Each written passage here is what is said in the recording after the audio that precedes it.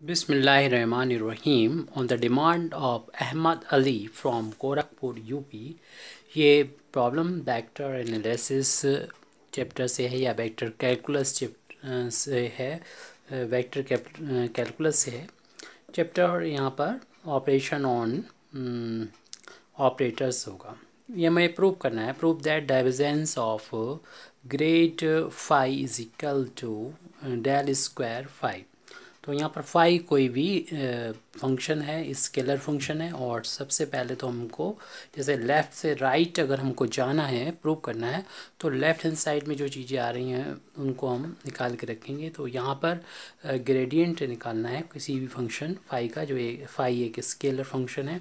तो gradient phi की value हो जाएगी, पहले तो हम लोग यहाँ पर ग्रेडियंट फाई की वैल्यू लिखेंगे। तो ग्रेडियंट फाई होता है, ये डेल्टा लगाएंगे, उसके बाद फाई लगाएंगे। वेक्टर यहाँ पर लगाना चाहे लगा दें, वो इंडिकेट कर रहा है ये जो ऑपरेटर होता है डेल, ये एक वेक्टर ऑपरेटर होता है। और इसकी वैल्यू क्या होगी? इसकी वैल्यू हम लोग जानते हैं, डेल की वैल्यू होती है आई cap del over del x plus जे cap del over del Y plus के cap del over del Z. और फाई पर ये ऑपरेटर ऑपरेट होगा। जब ऑपरेटर ये ऑपरेट होगा तो फाई तीनों पर ये आ जाएगा। तो यहाँ ध्यान रहे, ये मल्टीप्लिकेशन नहीं है, बल्कि ये फंक्शन, ये ऑपरेटर फाई पर ऑपरेट हो रहा है और फाई एक्स बाई जेड का फंक्शन है। तो आई इंटू इसको जब ऑपरेट करेंगे तो del over del x phi del over del x plus जे cap del phi over del Y plus के cap del phi over del Z, ये वैल्यू आ गई ग्रेडियंट की। तो अब लेफ्ट हैंड साइड की वैल्यू हम निकाल सकते हैं, यानी डाइवर्जेंस ऑफ ग्रेडियंट फाई। तो डाइवर्जेंस जो होता है इसकी वैल्यू होती है, यानी डेल फिर जो भी इसके बाद में लिखा हो कोई वेक्टर, उसके साथ में डॉट प्रोडक्ट को शो करता है। और ये ग्रेडियंट फाई एक वेक्टर है जिसकी वैल्यू ऊपर हम फाइंड कर चुके हैं, इसकी वैल्यू को पुट कर देंगे। तो आई del phi over del x plus जे cap del phi over del Y और प्लस के cap del phi over del Z. अब यहाँ पर पहले तो डेफिनेशन हो गई डेल की कि इस ग्रेडियंट का डेल होगा। यहाँ तो एक स्टेप इसके बाद बढ़ा दें, फिर इसको लिखें, ये हो जाएगा डेल डॉट ग्रेड फाई। और ग्रेड फाई एक वेक्टर होगा, उसके बाद ये वाली स्टेप लिखें तो ज़्यादा बेहतर रहेगा, यानी डेल डॉट फिर ग्रेडियंट की वैल्यू जो हमने पीछे निकाली थी।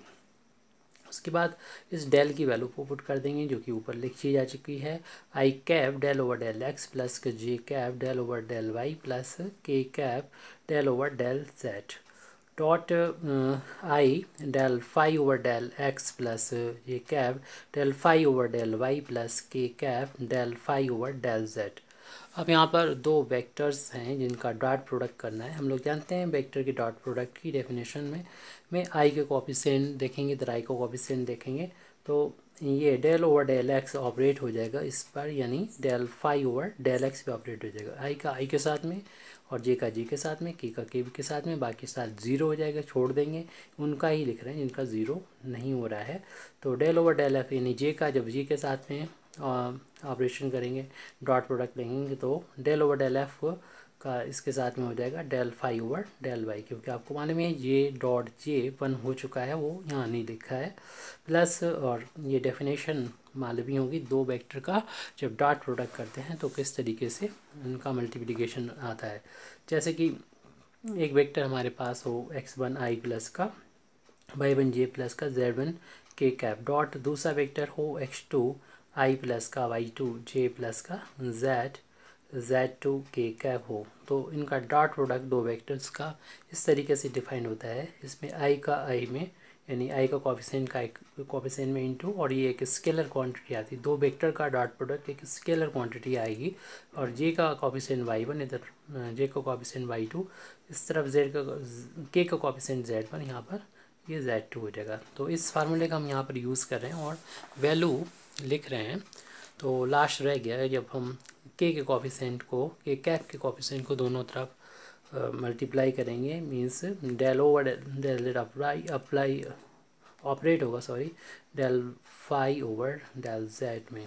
और जब फाई का एक बार डिफ्रेंसिएशन हो रहा था एक्स के रिस्पेक्ट में, अब देख रहे हैं 2 बार डिफ्रेंसिएशन होने लगा है एक्स के रिस्पेक्ट में, जिसको इस तरीके से डिनोट करेंगे। इसी तरीके से del two phi over del Y square को लिखा जाएगा और del two Z whole del two phi over del उसको लिखा जाएगा। और इन सभी में कॉमन राइट हैंड साइड में फाई को ले लेंगे तो ये ऑपरेटर बचेगा del over del x square plus का del over del Y square plus del over del Z square phi को इस तरीके से बाहर ले सकते हैं। ध्यान रहे फाई को इस तरफ कभी भी नहीं लिखेंगे, क्योंकि ये जो है सिंपल सा नंबर नहीं बल्कि एक ऑपरेटर है जिसको राइट हैंड साइड में ही फंक्शन को लिखा जा सकता है। इस पर अंदर अप्लाई हो जाएगा सब पर। और ये वैल्यू जो आई है वो याद कर लीजिए कि डेल्टा डेल स्क्वायर की वैल्यू होती है, डेल स्क्वायर की वैल्यू होती है, तो डेल स्क्वायर फाई हो गया।